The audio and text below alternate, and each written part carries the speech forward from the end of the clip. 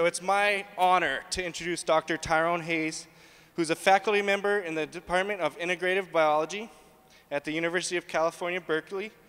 Reading National Geographic and his love for frogs as a child inspired him to pursue a degree from Harvard University, which it appears that that was the only university he applied to during high school. He graduated with summa cum laude recognition in 1989.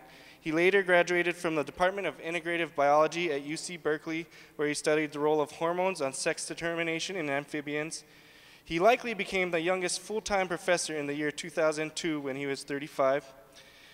Since he started teaching, he directly trained now over 200 students in his lab and over 1,500 students in his various classes. So it's my honor to welcome Dr. Tyrone Hayes to the stage. Thank you very much.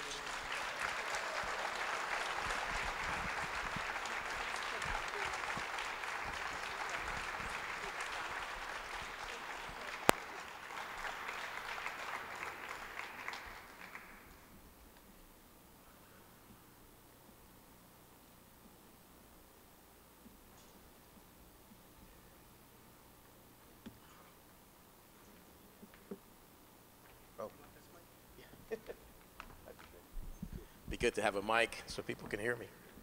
I want to thank you all for coming out tonight. I want to thank you for having me come out to share with you something that I call From Silent Spring to Silent Night, a tale of toads and men.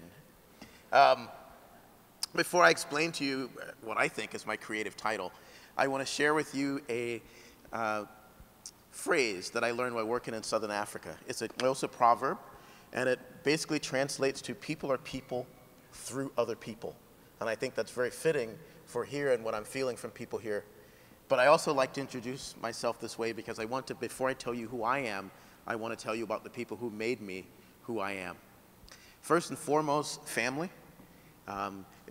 This is an old family portrait. They don't allow me to be in them anymore because I do things like that.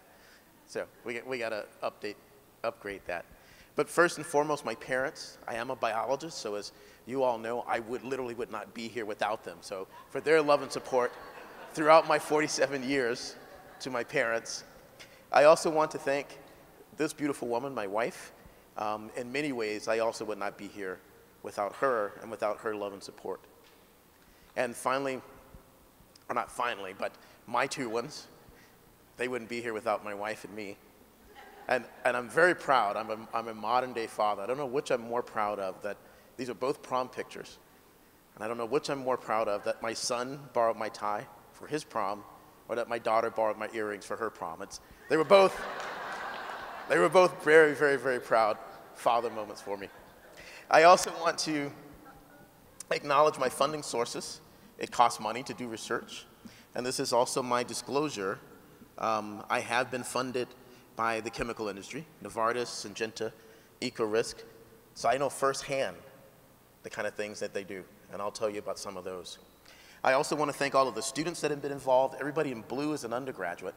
So these are students that have been involved in my lab for the last 20 years or so, and this is a list of my current students. And finally, I want to dedicate this to my grandmother, who passed away a few years ago in 2005. Before she herself passed away, she passed on her love of education and her desire to make the world a better place through education onto me.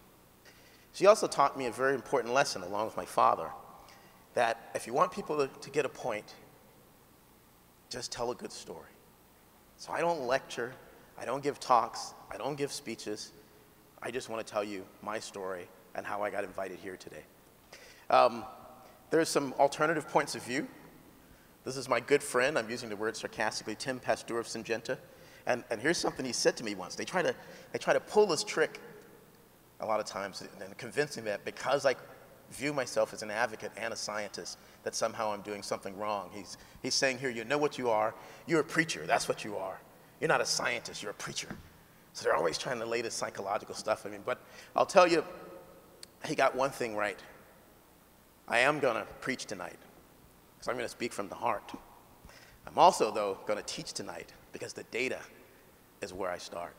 So I'm gonna tell you a little bit about the science that's driven my passion, that's led me to encourage defiance, and a move to action. I also agree with this guy who said those who have the privilege to know have the duty to act. So not only can you be a scientist and an advocate, at least some people, and some people that I respect, feel like you have a duty to do both of those things, and I accept that challenge. My story starts really from when I was a child. As a child, I've always been in love with biology. I've always been in love with frogs. And I've also, as long as I can remember, dreamed of going to Africa. And I wasn't thinking about pesticides or environmental health or public health or anything like that when I first went to Africa.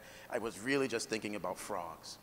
And as a graduate student, I discovered this interesting little frog in the Arabuko-Sokoke. It's a rainforest on the coast in Kenya, where the males and females look completely different. I worked with these animals in the laboratory and showed that they all start out green. So this is the same frog photographed once a day for 6 days. But the females change color at sexual maturity. Now this was really just a curiosity. But I formulated this hypothesis because the females change color at puberty. We hypothesized that it was probably hormone driven and that probably estrogens were involved. So in the same way that estrogens make women grow breasts at puberty, we hypothesized that estrogen makes this frog change color when it reaches puberty. And so we tested that real simply just by applying hormones to the water, just literally dipping the frogs in hormones. And we were able to show that while testosterone, the male hormone, had no effect, we could cause these animals to change color prematurely or even make males change color if we dip them in estrogen. Real simple. Here's how I got involved in this pesticide and the so-called endocrine disruptor issue. We ended up patenting this frog and patenting it for the following reason. We tested dozens of compounds. We showed, for example, that they all start out green, like the one you see here. So the control or untreated one's green. Then we showed that the natural estrogen will make them change color. Then we showed that ethinyl estradiol, which is used in birth control pill, will make them change color. We showed that the pharmaceutical DES will make them change color. And we showed that DDT, which is not a hormone, but actually mimics estrogen, will make them change color. So we screened dozens of compounds, and we found out that every estrogen that made our frog change color was also known to promote breast cancer, which is estrogen dependent. So we patented this frog and the use of this frog because we could screen compounds or water. You could send me a sample of water, and I could dip my frog in it. If it changed color, then we knew there was something bad in your water, literally. We also showed, however, that we could block this color change with a chemical called tamoxifen. And tamoxifen is the estrogen blocker that you use to treat women with breast cancer. So we can also screen and potentially discover compounds that might be used to treat breast cancer, as well as compounds that might promote breast cancer. That's how I got involved in all the chemical stuff. Just really sort of little boy curiosity-based stuff. So we got some press when we filed the patent. And then Novartis, they would later become Syngenta, but Novartis came to us and said, we're your first customer. We want you to screen this compound atrazine. Here it is. That's a so-called S-chlorotriazine. I don't know if you're into chemistry or not. I'm not.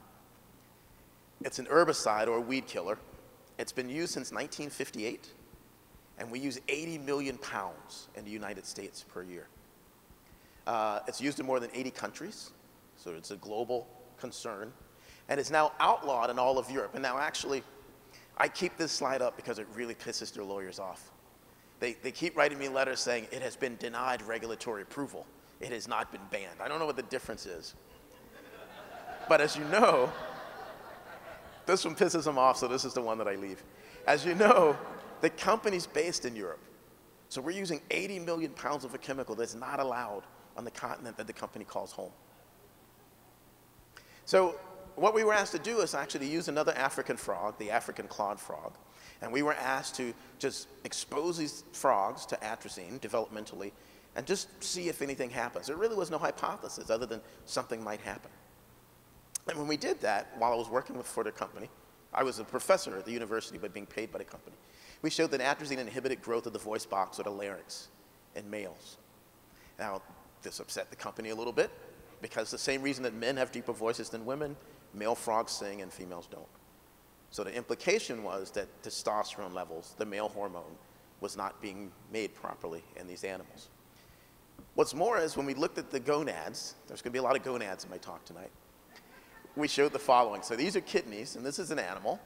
God, I must have shown this slide 1,000 times now, but this is an animal that has a mixture of testes and ovaries, which is not normal. And that's not any kind of judgment call on my part. Lots of people have seen Jurassic Park and asked me, aren't frogs naturally hermaphroditic? That's science fiction. Typically in frogs, males are males and females are females. There are fish that are naturally hermaphroditic, but there are no frogs, there are no amphibians that are naturally hermaphroditic. So we formulated a hypothesis then that went the following. So normally the testes should make testosterone. The word testosterone literally means testicular hormone. That's where the word comes from. It's the male hormone. And so we hypothesized that atrazine turns on aromatase. I want you to remember the word aromatase. Aromatase is the enzyme, or it's the machinery that converts testosterone into estrogen. This is the female hormone. It literally means the generator of estrus. And so the idea is that, one, you're demasculinized or chemically castrated because you're using up your testosterone, so that's why your voice box doesn't grow, but you're subsequently feminized because now you're making estrogen, which is maybe fine if you're a female, maybe not so much if you're a male. And we showed, before we published this, we showed that in fact if you look at control males, so unexposed compared to atrazine-treated males, compared to control females, that if you're exposed to atrazine and you're a male, your testosterone levels are no different from a female. And we went on to publish that in Proceedings of the National Academy of Sciences, peer-reviewed journal, one of the top journals in the world, really, for science. And of course, that didn't make the company too happy. It left a few questions hanging, as important as I thought the paper was. One, we didn't know if these hermaphrodites were males with ovaries or females with testes. And two, we didn't know what happens when they become adults. So you have to grow these animals up for 4 or 5 years to really see if these hermaphrodites, for example, would remain hermaphrodites or become females or males. More recently, we published the answer to that question. And really, this says it all. See that guy who looks like he's smiling? He's a male, so now we have genes, and now we do some fancy biology too. Females have a gene that males don't express, that males don't have. And so we can determine now that, in fact, this guy is a male, and that's his brother. So it turns out in this population, about 10% of all the males completely turn into females. They lay eggs just like a female. They breed like a female. If we didn't have the molecular biology and could measure the genes, we wouldn't know that this was genetically a male. In fact, this one, I always tell the story. He is a grandmother now. It's not something you hear every day. What's more is, as we showed, when the males, the ones who don't turn into females, grow up, there are other problems. So for example, if you look at their mating behavior, and this is a test where they compete for females in a pool, the atrazine-treated males almost never get the female. And what's more, as we showed, the reasons they don't get the female, as you might guess, are because they don't have enough testosterone. So for example, if you look at the average testosterone levels in males competing for females, the controls are much higher on average, but more importantly, the animals that are successful, shown here in the little hearts, the ones that actually get the females actually have much higher testosterone levels. Now, we don't know the answer. We don't know whether the females just don't like these atrazine-treated males or if they get beat up by these males, but the point is they don't make enough testosterone to show male breeding behavior. Not so good if your company's #1 selling product is doing these kinds of things. The next series of studies we did is we didn't allow them to compete. We just paired up males and atrazine-treated males with females, and we looked at their fertility. So this is the equivalent of kind of doing a sperm count, if you will. So we allowed them to mate overnight, and then we just counted how many eggs hatched in the next couple of days. So it's a measure of the male's fertility. And if you do that, so this is an unfertilized egg. These are all fertilized eggs. It's real tough work in my lab, right? There's a student sitting there going, 1, 2, 3. These guys lay about 2,000 eggs. And when you do that, you find out the controls fertilize about 85%, whereas the atrazine-treated males have a fertility rate of about 15%. For 2 reasons, it turns out. One is they don't even try. Even if there's no competition, they sit there and they watch the females lay eggs. They don't even try to make a move. And 2, even if they do, their testes look like this. So this is a control, and I'll blow that up. So that's all sperm inside the testicular tubule, whereas if you look at the atrazine-treated animal, the testicular tubules are effectively empty with cellular debris and no sperm. So they don't have enough testosterone to show the behavior, and even if they showed the behavior, they don't have enough testosterone to maintain sperm, so they have a very low fertility. So we published a second paper. Atrazine induces complete feminization and chemical castration in male African clawed frogs. The company really hates the word chemical castration. So I made sure to put it in the title. Well, that's just the kind of brother I am. So the next thing we did is we went on to ask, is this just something weird that happens in this one species of frog, or can we find this effect in other places? We looked at the North American leopard frog, and this is a paper that was eventually published in Nature, another top journal. And here are testes, and all this, I usually call it junk in the trunk. These are all eggs that are bursting through the surface of this male's testis. Now, you already heard some mention of the EPA. I got involved with the EPA, that regardless of what you might read on Syngenta's paid websites, the EPA was in my laboratory watching me process data, and the EPA had access. They even wrote me an email thanking me for allowing them in my lab and supplying them with raw, unpublished data. So the EPA saw and, in fact, reanalyzed all of my data. But I still remember Tom Steger from the EPA. I sent this photograph, and I said, this is about to be published in Nature. I mean, I broke protocol. You're not supposed to send out raw data. And I still remember he wrote me back, and he said, thank you, Dr. Hayes. This is a very interesting finding. However, we do not feel it is one that would initiate reassessment and regulation of atrazine. It's not an adverse effect, they said. Now, I'm going to talk to the guys for a minute. So my wife tells me there is nothing more painful in life than childbirth.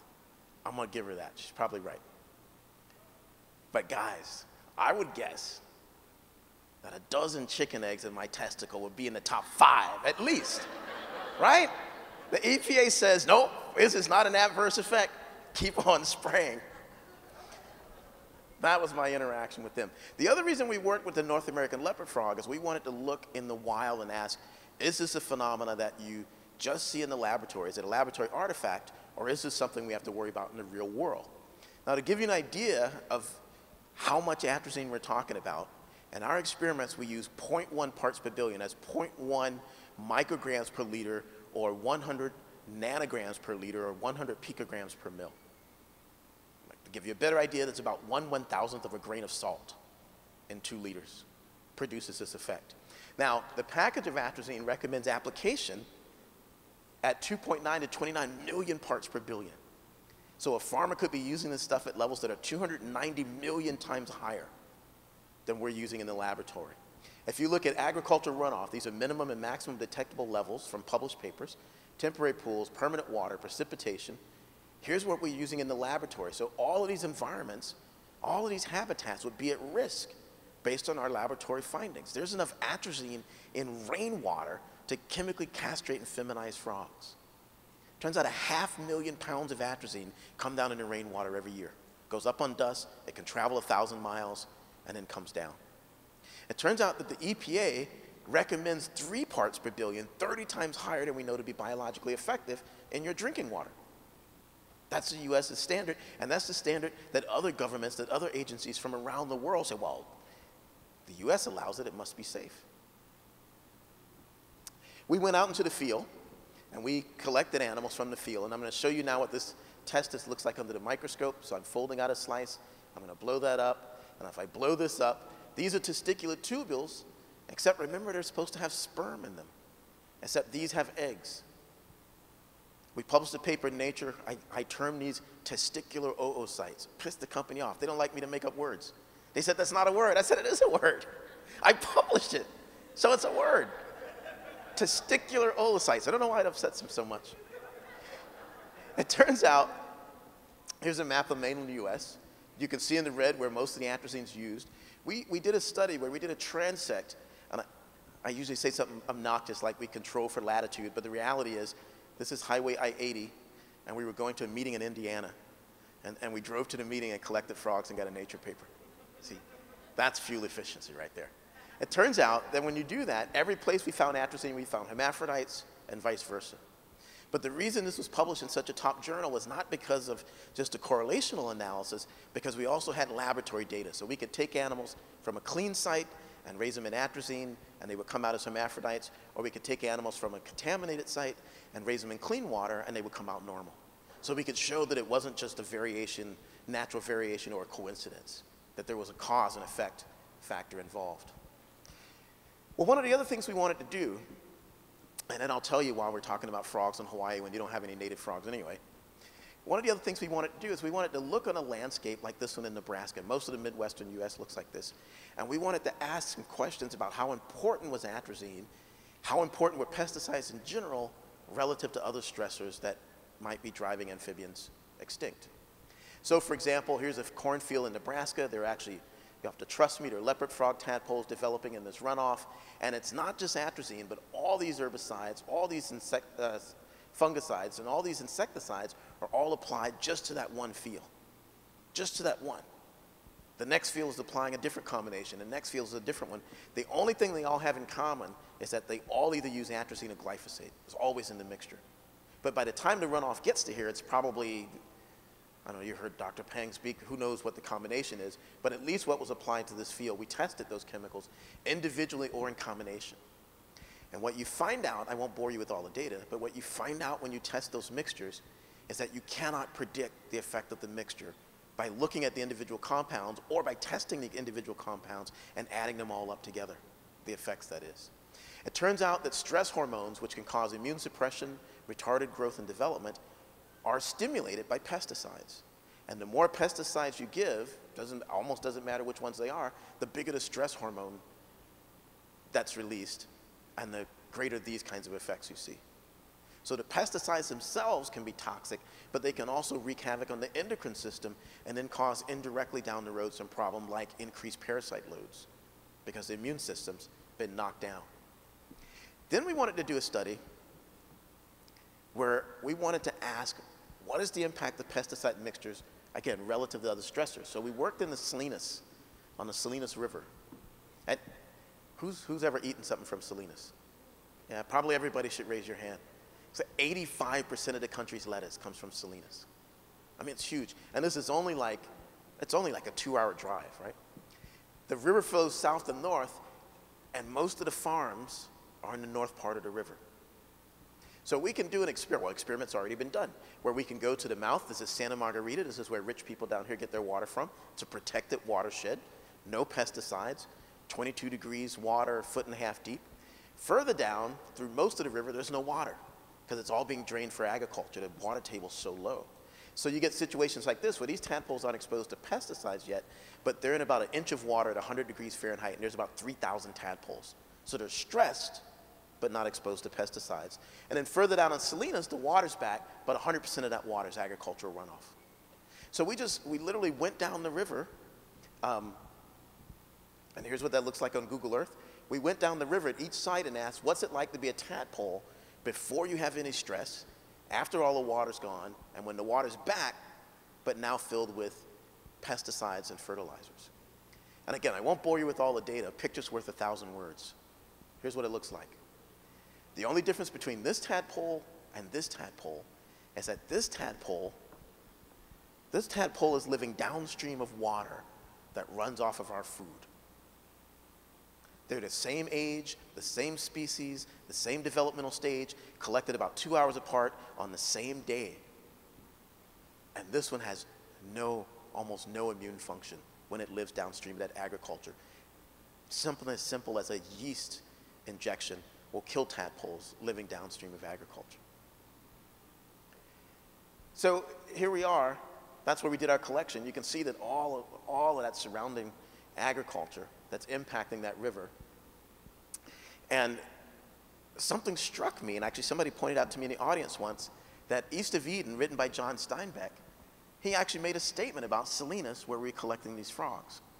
John Steinbeck wrote in 1952, Salinas was surrounded and penetrated with swamps with tool-filled ponds, and every pond spawned thousands of frogs.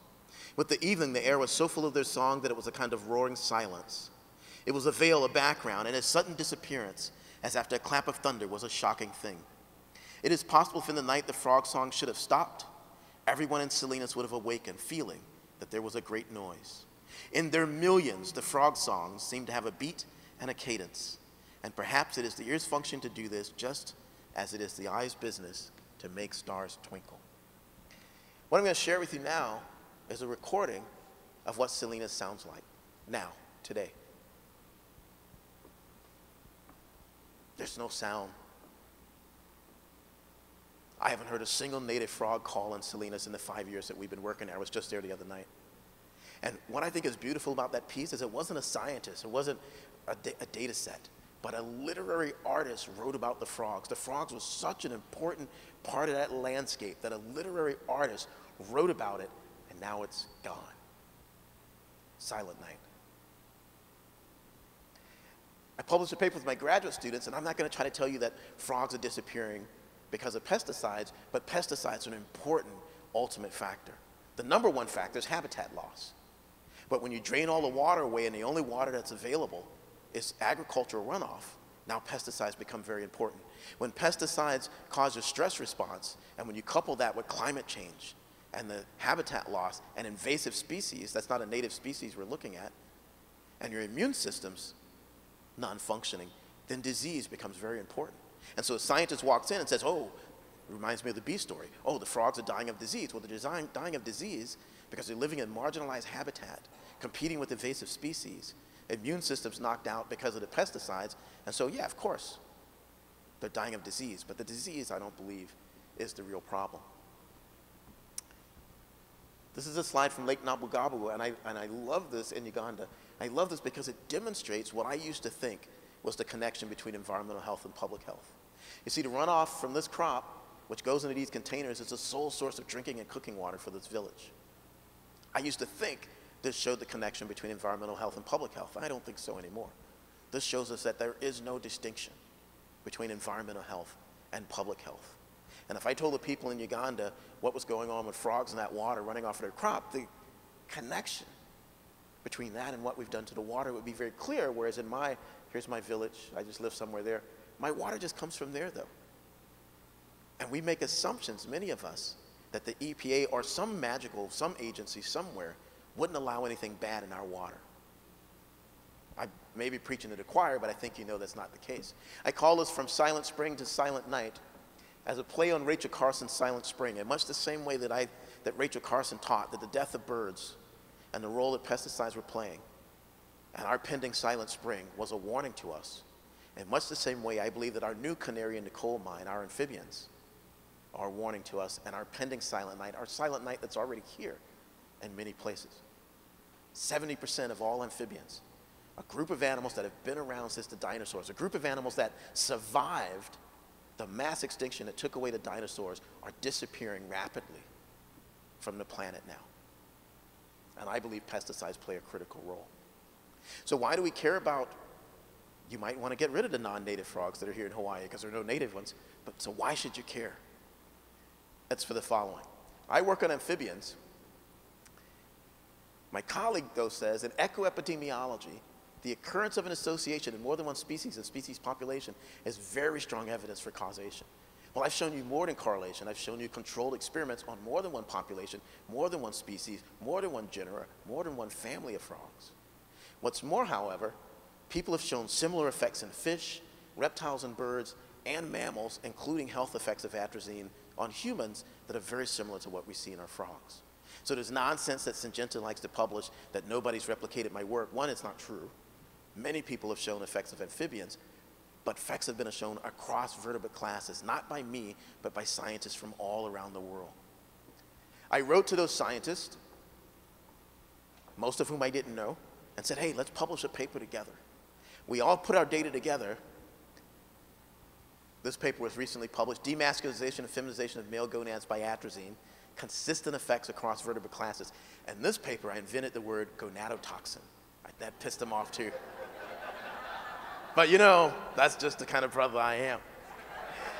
It turns out, and I didn't know any of these people, it turns out, here's my frog testis, right? Full of sperm, give him atrazine, no sperm.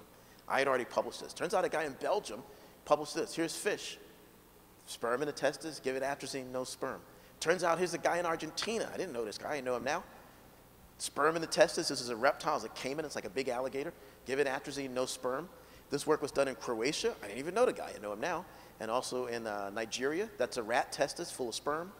Give rats atrazine and there's no sperm, and this is a guy in Pakistan. In birds, sperm in the testis, give them atrazine, no sperm.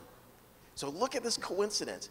Every vertebrate class that's been examined, we published that paper, there were 22 of us from 12 different countries around the world have done experiments in different ways and come up with the same result. Syngenta says it's not real. The other thing we've been able to show is that if you give frogs atrazine, I told you testosterone goes down, that's why they don't have enough sperm. Let's say I messed up, I did something wrong in the lab. Here's a guy in England, peer-reviewed and published, same thing in salmon. Give them testosterone, or atrazine, there's no testosterone. That's my work in frogs, and that's rats. So again, we're seeing this effect by independent scientists from around the world. This stuff is all peer-reviewed and published. In humans now, we can't do experiments, or at least we're not supposed to, but my colleague Shauna Swan has showed that men who have atrazine in their urine, and this work was done in Columbia, Missouri, have low sperm count and can't get their wives pregnant. Now, again, it's just correlation, right? But imagine that. Men who have 0.1 parts per billion atrazine in their urine, enough atrazine to chemically castrate a frog, have low sperm count and can't get their wives pregnant. It's just a correlation, but we've shown this experimentally in fish, and amphibians, and reptiles, and birds, and in rats. Now let me show you this. I'm going to squash this down, because here's the levels of atrazine in men who work in the fields in California. It's published, and now I'm going to squash it down, because here's the levels of atrazine in men who apply atrazine in California in their urine. These men have 2,400 parts per billion atrazine in their urine. These men have 24,000 times the atrazine in their urine than we use to chemically castrate frogs and fish in the lab. These men have 24,000 times the atrazine in their urine than we know is associated with low sperm count and infertility in men in Columbia, Missouri. One of these guys could pee in a bucket. I could dilute the atrazine in their urine 24,000 times, and I could use the atrazine in their urine to chemically castrate and feminize 24,000 buckets of 30 tadpoles each. I think of myself as just a little boy who likes frogs, but now I'm using words like environmental racism and environmental justice. Because these men, 90% are Hispanic, Mexican Americans. Not only do we know nothing about their reproductive health, but many of them have life expectancies of 50. What's more is, if we look at California, and I'm often giving this talk outside of California, and so people are surprised. California is 5th, somebody said 7th last time I gave this, somewhere between 5th and 7th richest country in the world. If California were its own country, we'd be the 5th richest country in the world because of agriculture. 1 in 10 jobs in agriculture, 30% of the land's in agriculture. We produce 350 agricultural products, and here's the thing that blew me away. I didn't know this. 50% of the U.S.'s food, 50% of the fruits, nuts, vegetables, and dairy for the entire country, half of the food comes from California. What's more is we use more pesticides than any other state, and 90% of the workers are Hispanic. In red now are the top 10 counties for agriculture in California, about 30%. So these are the counties that make us the 5th largest economy in the world. These are the counties that make us the 5th richest country in the world. Where do you think the 30 poorest towns in California are? So the people who make us the 5th richest country in the world are the targets of chemicals that we know are associated with adverse health outcomes.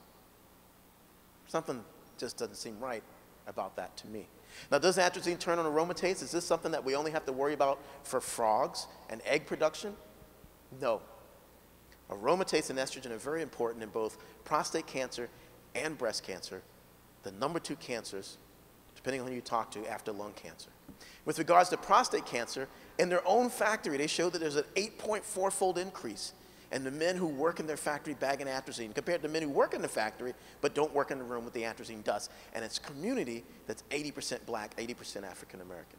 San Gabriel, Louisiana. I'll tell you why I bring that up in a minute. With regards to breast cancer, there's at least one study showing a very strong correlation. Women whose well water is contaminated with atrazine are more likely to get breast cancer compared to women who live in the same community but don't drink their well water. This is peer-reviewed and published. What's more is, that's just correlation. But guess what? If you give rats atrazine, their testosterone goes down and their estrogen goes up. But what's more is, and the company published this, not me, is that if those same rats have an increase in estrogen-dependent breast cancers, mammary tumors. So it's just a correlation in humans, but they already knew. They had already done the experiments to show that atrazine will promote breast cancer in rats. They already knew it. It was already published. In humans, and one of their scientists also published this. We've published 2 papers, but I'm going to show you their work. If you take a human cell line from the adrenal gland that doesn't make aromatase or estrogen, if you give it atrazine, guess what? It expresses aromatase and starts making estrogen, just like we've shown in fish, just like we've shown in frogs, just like we've shown in reptiles, birds, and rats, but these are human cell lines. Now, we're no different than the animals that we study in the laboratory in this regard. I went to visit them. They became Syngenta, which I think should be spelled with an I, but that's just me. They have a pipe that runs directly into the Mississippi River. Collectively, of all the runoff from Missouri River, the Mississippi, and the North Platte, 1.2 million pounds of atrazine flows into the Gulf of Mexico every year. As far as I know, nobody's studying what that impact is. And that's along with the other chemicals. Much of the community looks like this, and it's an area in San Gabriel, Louisiana, that's 80% African American. And here's why I bring that up. These are the top 13 cancers that you're going to get in the US. In red now, 11 of the 13 are the ones that you're more likely to get if you're black, if you're African American. This is the mortality rate relative to white or Caucasian Americans. If you're black, if you're African American, you're more likely to die from 13 out of 13 cancers, top 13. And here's where I'm at now. I'm a little boy who likes frogs. But here's where I'm at. I'm like, is this biology? Or is this environment? When they tell you that you're more likely to get breast cancer if your sister, your aunt, or your mother, or somebody in your family had breast cancer, is that genetics? Or does that mean, no, you've just been exposed to the same crap that your sister, your aunt, your mother have been exposed to? If you're a minority, you're more likely to live in and more likely to work in an area where you're going to expose to chemicals that we know are associated with adverse health outcomes. I'm all about cures. Komen for the Cure invited me to give a keynote. First thing I asked him, I said, you don't give me no money, why you want to hear what I got to say? I titled my talk, An Ounce of Prevention. I'm all about cures, but how about we focus on the causes? There's no money in the cause, that's why. You don't get to put your name on a cause. What's more is, of all these cancers up here, the cell lines that they use in labs to study these cancers, none of them come from minorities, from black or Hispanic men and women. So the very cures that we're looking for may be irrelevant to the people who are more likely to get and more likely to die from these very same diseases. A student of mine showed that if you take a human breast cancer cell and give it atrazine, it starts expressing aromatase and making estrogen, just like we've shown in fish, just like we've shown in frogs, just like we've shown in reptiles, birds, rats, and other cell lines. But what this means is that if you get a breast cancer, well, first off, think about this. Most women get breast cancer after menopause. Most women get an estrogen-dependent cancer when the estrogen levels in their blood are lower than they've ever been in your life. You know why that is? Because breast cancer is highly correlated with your lifetime exposure to estrogen or estrogen-like chemicals, but also because these damaged cells, I asked you to remember aromatase, they make their own estrogen locally. So even though your levels in your blood are low, when you get breast cancer, you have cells called fibroblasts that are making estrogen to feed those damaged cells and cause them to turn into tumors. It turns out that this local expression of aromatase is so important that the #1 treatment for breast cancer is a chemical called letrozole. It's a drug that knocks out aromatase and decreases estrogen. So even if you get a cancer, a damaged cell, it doesn't turn into a tumor. Does anybody else see what I see? How much sense does that make when the #1 contaminant in our drinking water does exactly the opposite? It turns on aromatase, it increases estrogen, is associated with breast cancer, and promotes breast cancer in rats. Turns out Novartis Oncology offers treatments for cancers that range from breast cancer. So it turns out that until 2000, and I'm saying that correct because I know Syngenta has their note taker here, somebody tipped me off. Until 2000, the same company that gave us 80 million pounds of an aromatase inducer was also selling us an aromatase blocker. Until 2000, Novartis was selling letrozole to block aromatase and treat breast cancer and selling atrazine. And in 2000, when they discovered that atrazine turns on aromatase, they spun off Syngenta and split up the company. Well, what a little interesting coincidence that is. I published a paper called The One-Stop Shop, Chemical Causes and Cures for Breast Cancer. Pissed them off. But you know, that's just the kind of brother I am. So I think what's happened is I think I'm going to convince you that my interest in this aquatic organism has told me a great deal about this aquatic organism. I would argue that, first off, there's no argument, we're using the same hormones for development as humans. We're developing in water, in the amniotic fluid. And I would argue that my tadpoles, trapped in a contaminated aquarium or contaminated pond, are no different than a fetus trapped in a contaminated womb. Studies now show that we are exposed to over 300 chemicals before we leave the womb, most of which we have no idea what they do. In the case of atrazine, we have rat studies to show us that at least one chemical, atrazine, causes prostate and mammary cancer in rats. But what's more important are the developmental effects. It causes immune failure, which we've also shown in frogs. It causes neural damage when pregnant rats, mothers, are exposed to atrazine. It causes abortion, and an EPA laboratory showed this. Pregnant rats fed atrazine have abortions because of the hormone balance it creates. A second EPA laboratory published and showed that of those rats that don't abort, the sons are born with prostate disease. Another laboratory, EPA laboratory, showed that of those rats that don't abort, the daughters are born with poor mammary development. And then when they grow up, they published another paper showing that the grandchildren suffer from retarded growth and development. Now, out of all the papers that I've published, that I feel very proud of, all the papers I've published on atrazine, no work has impacted me as much as this work, which isn't mine. Because this rat, and we study rats because they're mammals like us, this rat was affected by atrazine that its grandmother was exposed to. This rat never saw atrazine. This rat was affected by atrazine that its grandmother was exposed to. That rat never saw atrazine. That rat on the bottom was affected by atrazine that its grandmother was exposed to. So when I think about my little girl, she's 18 now, when I think about what it means to be a scientist, when I think about what it means to be an advocate, when I think about what it means to be both, I think about my little girl and my son. And the fact that those data tell me that my grandchildren could be affected by chemicals that we're applying today. We don't have to wait for the data. This is a colleague, Paul Winchester, has shown that if you get pregnant when atrazine levels peak, you're more likely to have birth defects. That's just correlation, but we can produce these things in laboratory animal models. It's just correlation, but another study just came out showing that maternal exposure to surface water atrazine is associated with fetal gastrothesis. Now, I can't pronounce it, and I saw there's some kids in the audience. You might want to cover your eyes. I can't pronounce it, but I can show you what it is. Former student of mine, a medical student, is now studying this issue. Here's another paper that just came out showing that atrazine is associated with choanal atresia.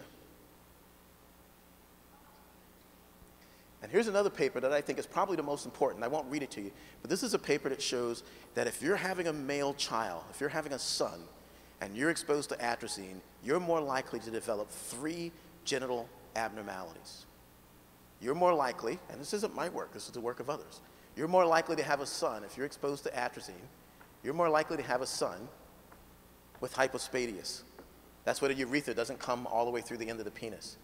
If you're exposed to atrazine when you're having a son, you're more likely to have cryptorchidism.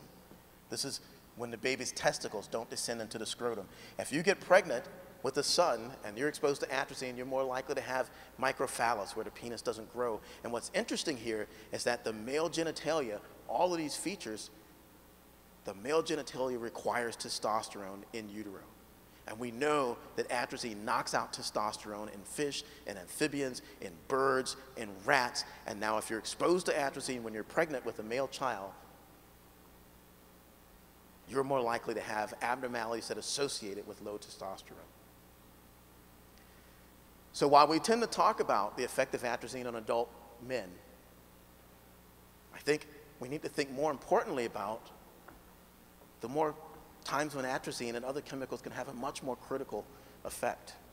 The fact that the poisons that go into our bodies when we're pregnant are affecting the developing fetus.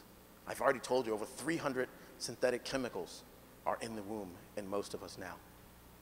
Even after that, the poisons that go into our body end up in the breast milk. And even after that, there's direct exposure. And a little bit of poison for an adult is a huge amount and can have a much bigger impact on a young developing child. What's curious is the EPA said, this is from this New Yorker article that was just published, that a monetary value is assigned to disease, impairments, and shortened lives and weighed against the benefits of keeping a chemical in use. Think about what that says. The EPA is not saying that the chemicals out there don't have any impact. The EPA is saying we know that they have these health effects, but we're weighing them. There's a monetary value. And what concerns me is, if anybody thinks that that's an acceptable policy, supposedly we're all created equal. But you know, and here's why you act locally, but you have to have a global impact. We know that the price tag on this woman's head is very different from the price tag on others. Even if we were created equal, we know that some mothers are more likely to pass on, just because where they live, toxins to their babies. We know that because of where we live and because of where we work, some people are more likely to have their little ones exposed than others. We don't all have the same price tag on our head for the EPA to weigh out. As a result of all these things, not just because what atrazine does to frogs, somebody told me I have to walk across the screen when I show this. I crossed the line. I was told as a graduate student, don't be an advocate, let the science speak for itself. You hear a lot of that in academia. But when I thought about what I knew, and when I saw what was going on around me, I asked, how could I not be? People used to ask me, should I ban atrazine? I would say, no, I'm a scientist. I'm only here to give you the facts. But how can I not give an opinion? How can I not be an advocate when I know I don't want my kids exposed? So how can I not share that with everyone else? This guy said, those who have the privilege to know have the duty to act.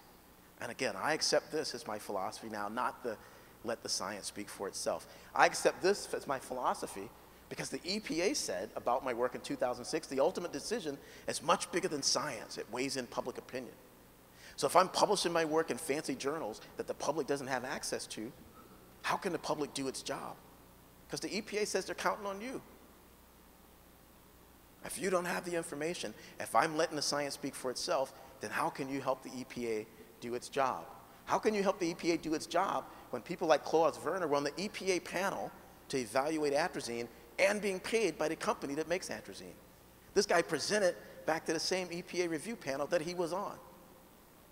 And it was known, it was a fact, it wasn't a secret.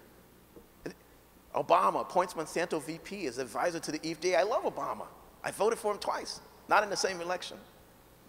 But when he comes back home, can somebody please ask him, what was he thinking? I crossed the line because, and you've already seen this slide, so I won't spend much time on it. My issue with GMOs is that they're being created by pesticide companies. And you've already heard the story. There's an inherent conflict of interest. The promise of GMO was that we were going to move away from pesticides, BT corn and all this mess, but we're doing just the opposite because the red circles sell chemicals. I crossed the line because Syngenta says they assume no obligation to update forward-looking statements to reflect the actual results. I don't even know what that means. I don't know who would say crap like that. I crossed the line, and it cost me. But ultimately, I got paid back. Syngenta lost $105 million lawsuit from water districts to get atrazine out of people's water.